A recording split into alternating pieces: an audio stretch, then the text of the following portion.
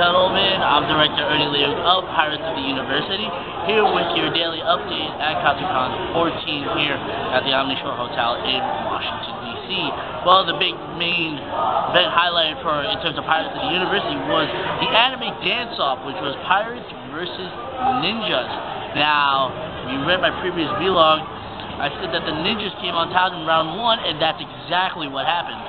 But, in a stunning comeback, the Pirates have won the anime dance-off 2 rounds to 1.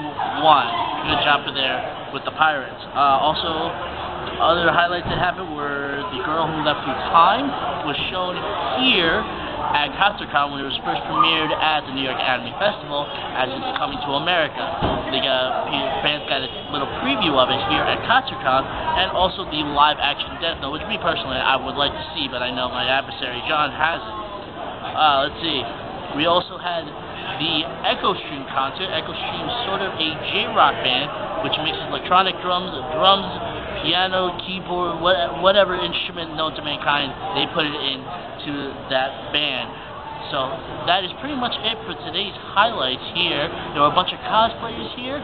There were a whole there's a whole bunch of people here, but I'm sure tomorrow it's going to be even crazier. Tomorrow we're going to be reporting about the dance that they have here. They have a dance every night.